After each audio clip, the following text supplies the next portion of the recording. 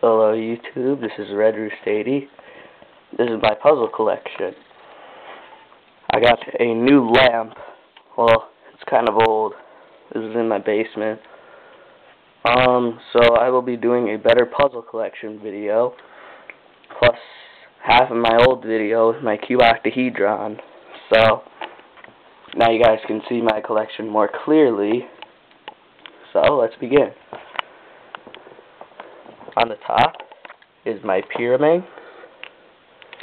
Turns really good from Cube for You. Blindfold. VCube 5. VCube 6. VCube 7, which I just recently solved. My SPEEDCUBE. Turns pretty cool. Sometimes it pops, so I tend not to do it that fast. My timer. Down here is my 15 puzzle. It's a mini one. I use 2 magnets to hold it so that it doesn't get all messed up. Octagonal prism. A DODECAHEDRON. My Ishin 2x2, which I need a stand for because paper doesn't really work out for stands very well. My mirror blocks, my gold mirror blocks. I lubricated it.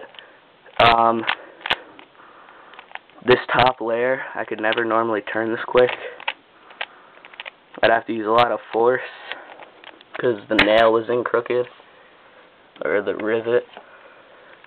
Yankee 3x3. My windmill cube. My 1x1, 1x2, and 1x1x3. This cube just has my camp logo on it, and the RUBIKS logo's on the yellow side. It turns okay. My square one, transparent. One of the best turning puzzles I have. My MEGAMINX, my MF8 MEGAMINX, sorry. I just modded it, so it turns pretty good, and the pieces don't pop. That side's not too well. I might have to loosen that a little. But I mean, I don't have to worry about pops anymore, thanks to Kickflip 1993's video. This is just an origami cube thing I made.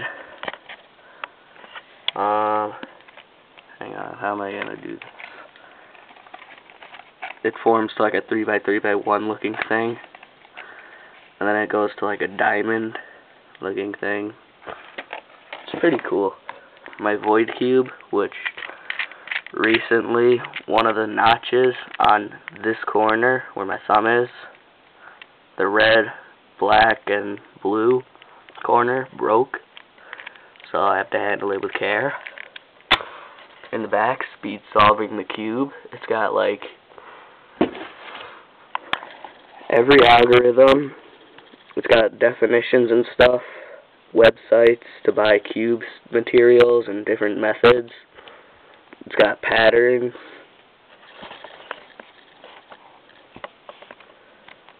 It's got solutions from a 2x2 all the way up to a 5x5. On the bottom is my Rubik's mini 2x2. One of the core pieces broke a little bit, so it tends to pop. This is just like a billiards game I have. And yes, it's solved. It goes from 1, 2, 3, 4, 5, 6, 7 all the way down.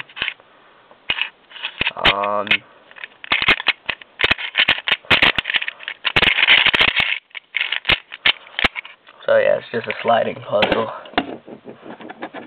My Rubik's brand 4x4 with smooth tiles from, whatchamacallit, CubeSmith. This cube is so loose, I can just pop out.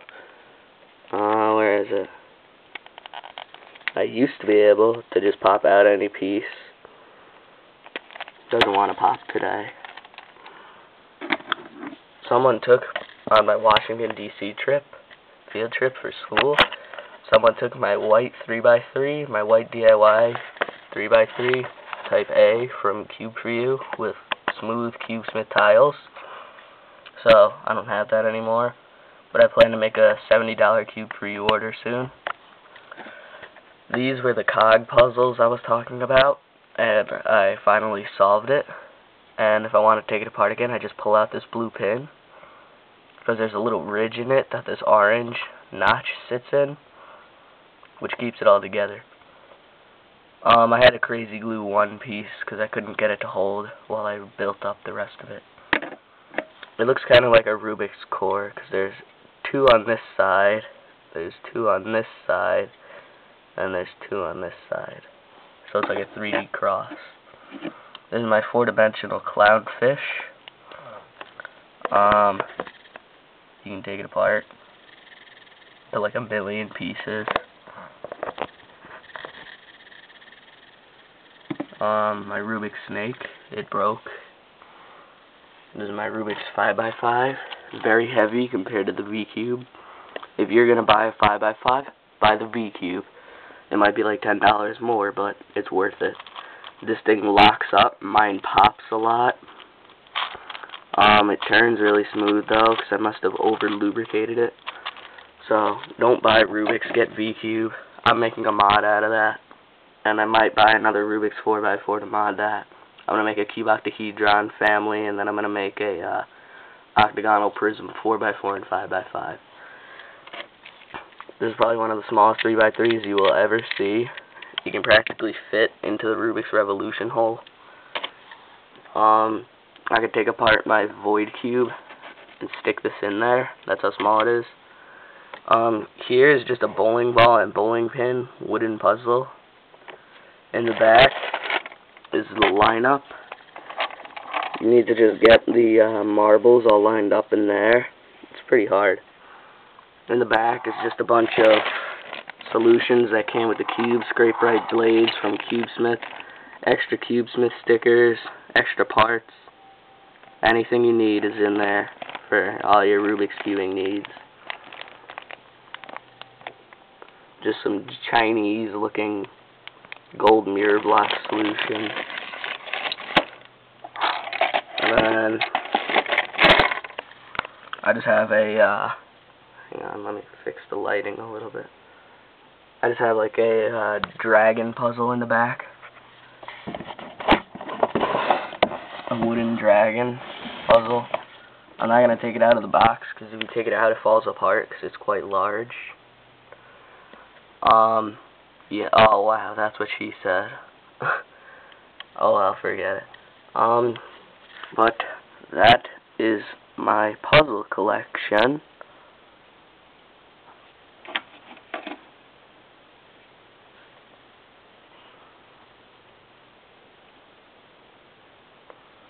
And I just recently put up in my room, because of my V-Cubes, I put up the little information thing,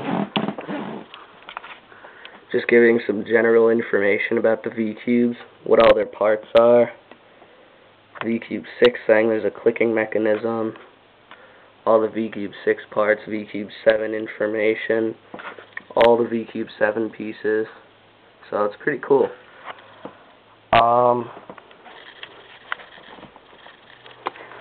So yeah, my puzzle collection. Sorry, I'm a little sick. Alright, that's it. I might not be making many videos.